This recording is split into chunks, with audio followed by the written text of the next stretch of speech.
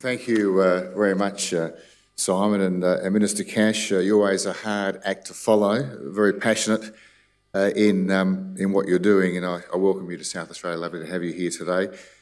Simon, lovely to have you, your new home here in South Australia. It was, we had a conversation last night. It was terrific to learn about some of the things you've been doing in your past, and a special welcome to David Coltman.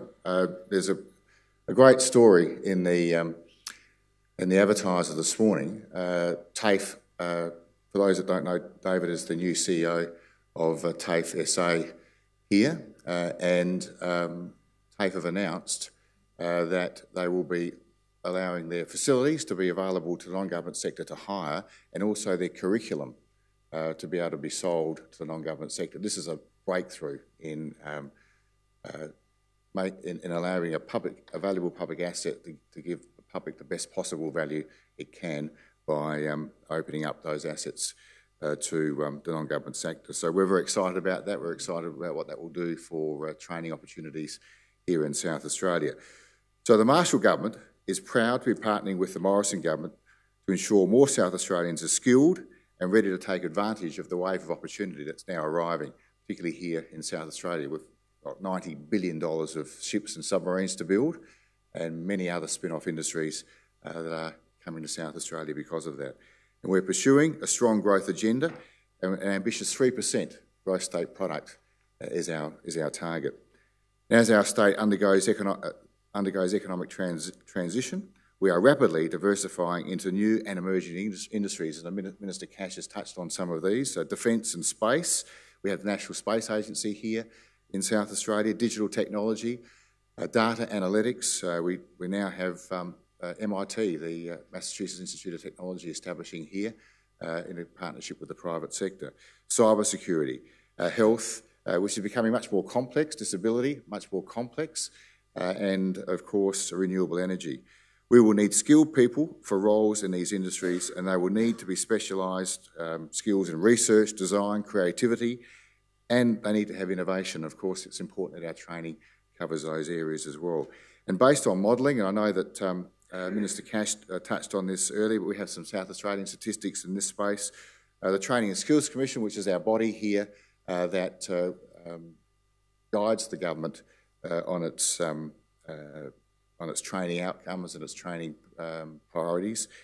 42 of the predicted 50 top careers with the highest growth potential in South Australia will actually require a vocational education pathway rather than a bachelor degree. And on top of that, according to a Skilling South Australia report, perceptions are not reality. 5 years after completing their education, vocational education students are 25% more likely to be working full-time than somebody who has completed a bachelor degree. And on top of that, they'll be earning on average $2,000 a year more, and of course no HECS debt. And I think that's a selling pitch that we tend to forget to talk about when we talk about vocational education. And of course, with the rising importance of VET pathways, we must continue to promote and support the value of technical qualifications needed for modern skilled careers. Under Skilling South Australia, we are making steady progress, increasing apprenticeships and traineeship commencements above the record low levels we inherited from our predecessors. The South Australian Government is committed to a major investment of $100 million over 4 years for skills development, and an additional funding has been secured with the Federal Government under the Skilling Australia Fund. And I thank the Minister for her enthusiasm and her cooperation in securing that over the 4-year period. It's a national partnership for vocational education and training.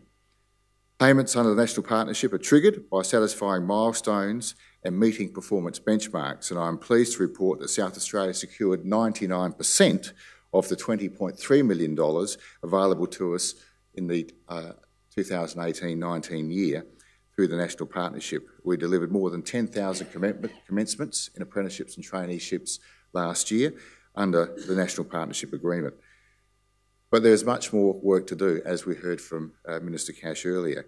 There are perceptions that need to be changed. There are opportunities that need to be expressed. We're spending $1.6 million on a Skilled Careers Your Passion advertising campaign to lift the status of the apprenticeship training system and vocational education generally. It's changing community attitudes and it's driving commencements and apprenticeship and training commencements already. Skilling South Australia is working closely with industry, including through the recently established Industry Skills Councils, and again, Minister Cash touched on this in her presentation. Not long after being elected, we set up a series of round tables where we got industry together, who we thought might have crossover skill sets, might have shared interests in developing skills in their area. And the outcome of those round tables were we set up 8 industry skills councils, and they're grouped like this. We have one specifically for agribusiness. Then we have defence, aerospace, IT and cyber security. We have creative industries, business and digital platforms grouped together.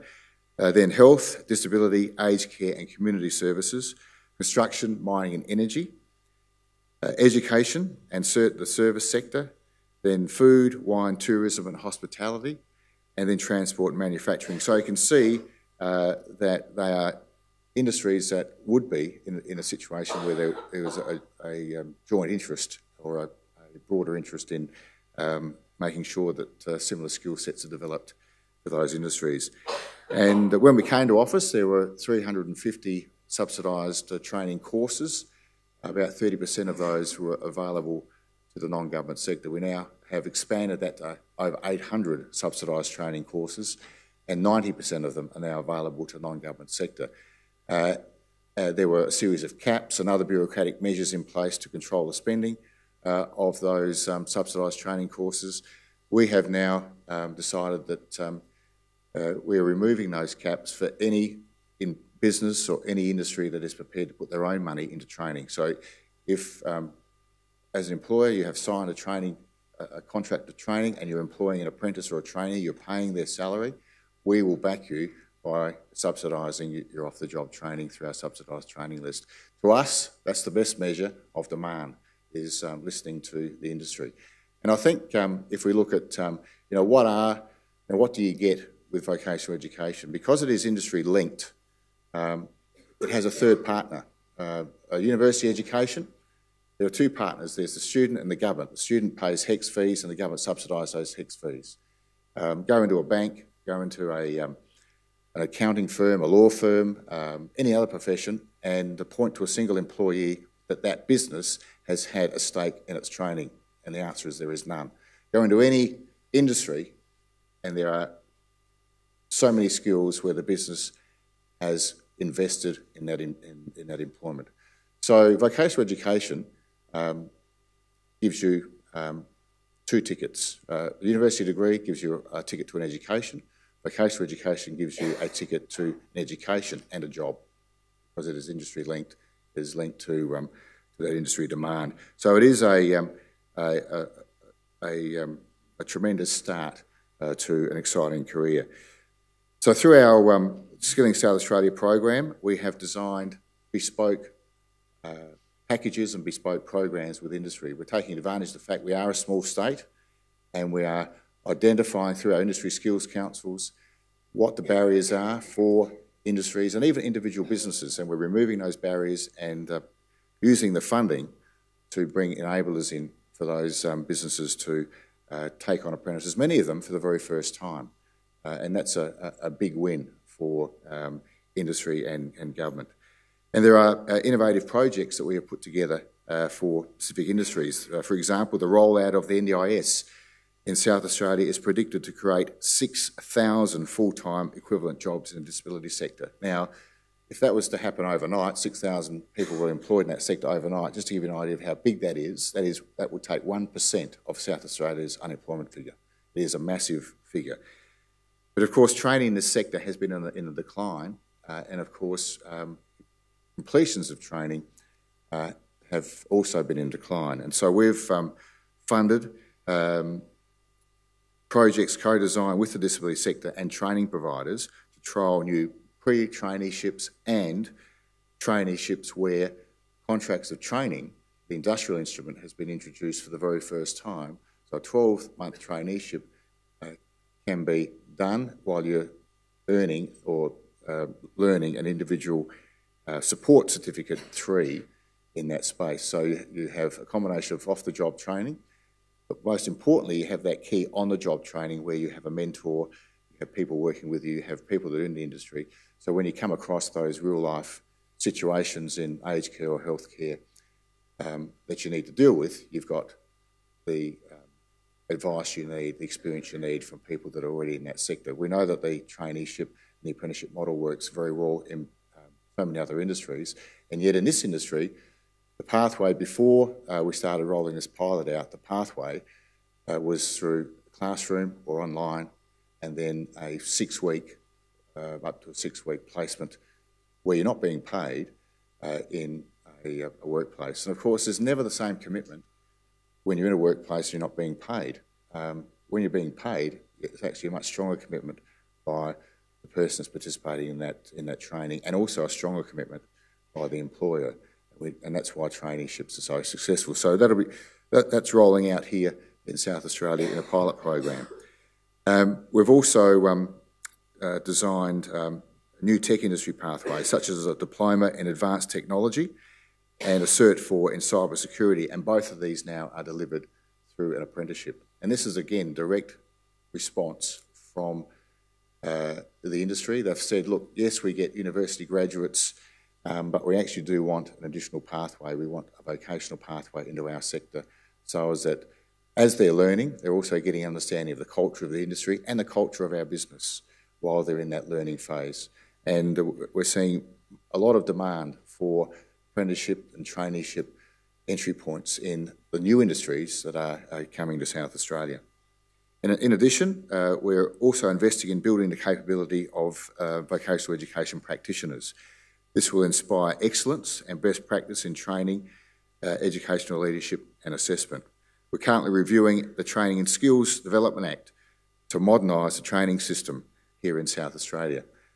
We want an act that will work today, but also work into the future. We want to future-proof it, we want to strip it back, and we don't want to stifle innovation in the delivery of vocational education, nor do we want an Act of Parliament to get in the way of new industries that want to move into the space of vocational education. So we've gone out to consultation. We're now reviewing that consultation. We hope to have that Act or that bill in the Parliament in September for debate. So in short, our state's ambitious growth agenda has skills at its heart. To achieve it, we are reshaping the training system.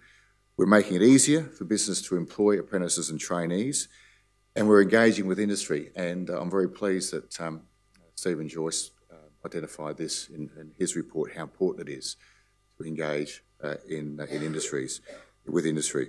We're working with schools to reform their VET programs, and this is important, it's extremely important. We have great bones for apprenticeships and traineeship systems here in South Australia, but in Australia in general. But when you compare the pathway from schools into vocational education in Australia with that in, say, best practice countries such as Germany, where it falls down is at school. It's that movement from school into vocational education. So I'm very pleased that Education Minister John Gardner has announced a review into VET in schools and the VET process in schools. We're rolling out a new school-based apprenticeship.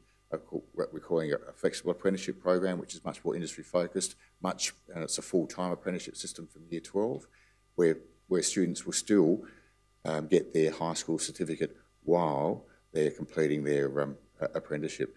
But the VET review will look at ways that we can get more industry engagement in schools, and we can lift the status of the apprenticeship and also reward schools and their principals for getting good vocational outcomes. At the moment, principals are rewarded for getting high school completions. They're not rewarded for getting vocational education outcomes.